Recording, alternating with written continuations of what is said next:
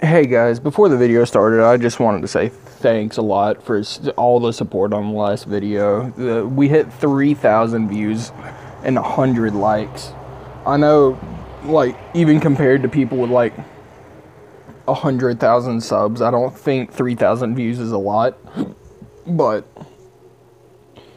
it's kind of fucking crazy that, like, I stay in my basement and then like fucking 3,000 people suddenly know that I exist. Thanks again for the support, guys. Anyways, let's get neck deep into this asshole. Alright, so for those of you who don't know, there is a massive YouTuber. His name's miniladdd. I think he's got like 2 million subs. I could be very wrong about that. But either way, he doesn't deserve the recognition. Anyway, he got outed a couple months ago as being a pedophile. And I don't mean like, I'm not like accusing him or anything. Like, he admitted to it. Fucking screenshots were shown. Like, he admitted to sending his dick to a minor. So, and then for some reason, fucking pedoladdd still has his platform. Like, he hasn't been banned like they did with Lion Maker. Shoutouts to YouTube for doing that, by the way. Like, that was a smart, and that was a good move. But no, like, he still has his account. He's still got a side account. He's still got monetized videos. He just here recently lost a sponsorship, which was awesome.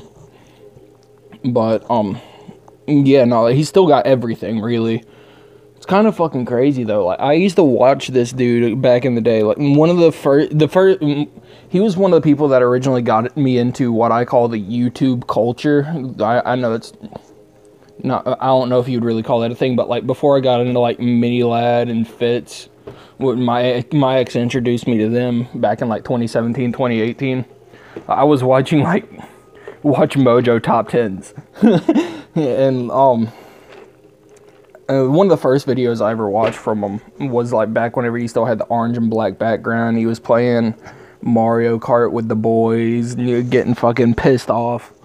And I thought he was a pretty cool, wholesome dude. He did some work for charity. Then earlier this year, whenever, I think it was around the same time the Sky Williams thing happened, yeah, no, some people came out, showed DMs, like he was sending them like bulge pictures and shit, and for some reason, YouTube decides to keep him around. I guess it's because he makes some of the big bucks or something. It's fucking crazy, dude. Either way, I know the FBI is like hot on his ass. Like, whenever they get in there, I talk about getting that deep into someone's asshole with a magnifying glass and giving them a prison prostate exam.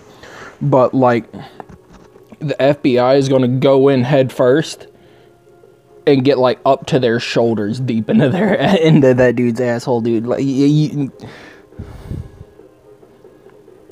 I don't know, but his name's miniladdd, so I sort of think that he was maybe trying to tell us something all along, like, ever since the day one of his channel. I think miniladdd was trying to tell us that he wants to send his miniladdd to miniladds. I don't know, maybe he should change his name from Craig to Chester, because, like, I mean, if you're out here molesting fuckers, then, like, yeah, your name sort of has to be, like, Chester the Molester. But here lately, he's actually been getting a lot of backlash, which is fucking great, obviously. Like, if you look in his comments, it's all like pedoladdd, and you'll see me making a bunch of jokes, and no, like, it's pretty fucking great. Like, it seems like here lately, we've been doing something trying to bring attention to the fact that this man is a pedophile, and that he used this platform to solicit minors, really. And Craig, I know you're not watching this, but like on the 1 in a million chance you are, I know you've moved from, since it's pretty public knowledge that you've moved from Ireland, well, from California to Ireland, to California to Texas. I just want to let you know that you deserve every fucking thing that's coming to you. And I'm ready to see what happens when they finally catch your ass, bro.